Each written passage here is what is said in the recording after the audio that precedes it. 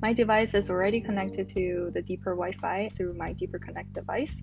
In order to access to this operating system, you will need to go to this IP address as I'm typing here. And for first-time logins, you need to use admin as the username and also all lowercase admin as the password. Now I'm logged in.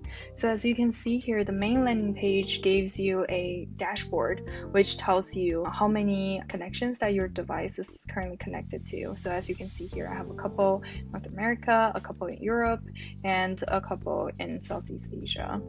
And it also gives you your device status.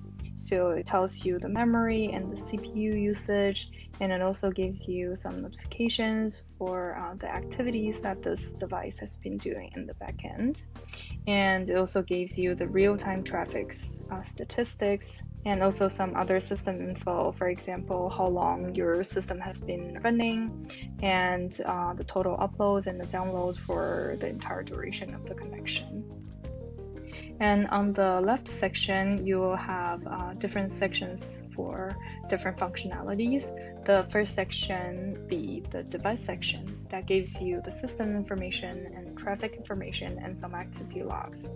So the serial number is very useful if you have any issues with the system when you're trying to contact the customer service. Once you provide them the serial number, and it'll help them to faster troubleshoot for you.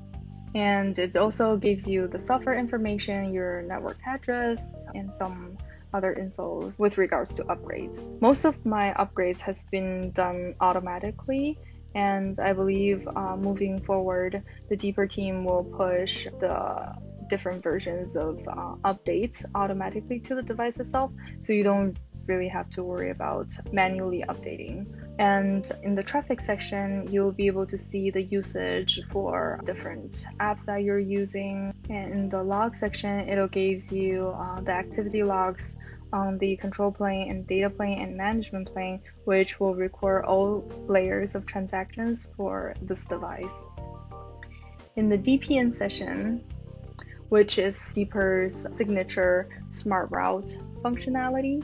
So as you're accessing different URLs for different IP domains, the DPN will smart route you to the fastest IP available.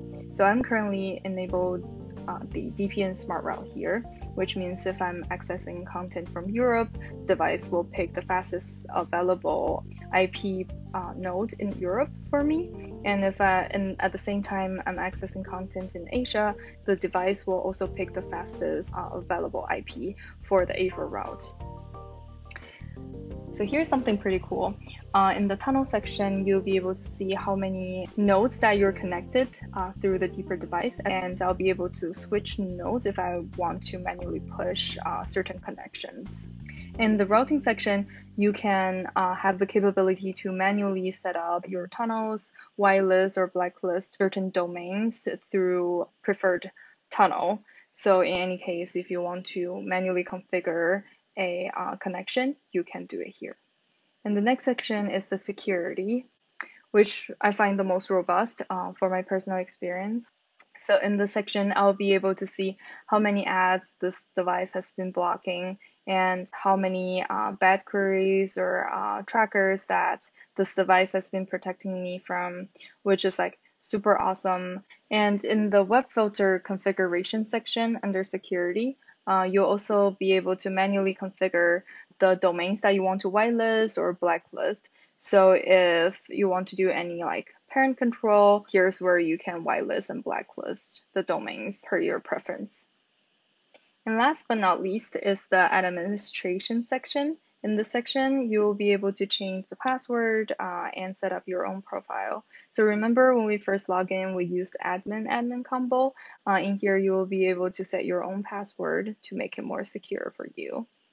And the last function is the reboot function. So instead of like going to the device and reboot it when you need, you can just like go into this operating system and click on it, and it'll reboot the device for you. So I hope this video gives you an overview of how the operating system looks and also gave you some information on how to navigate the main features and functionalities that this device provides you.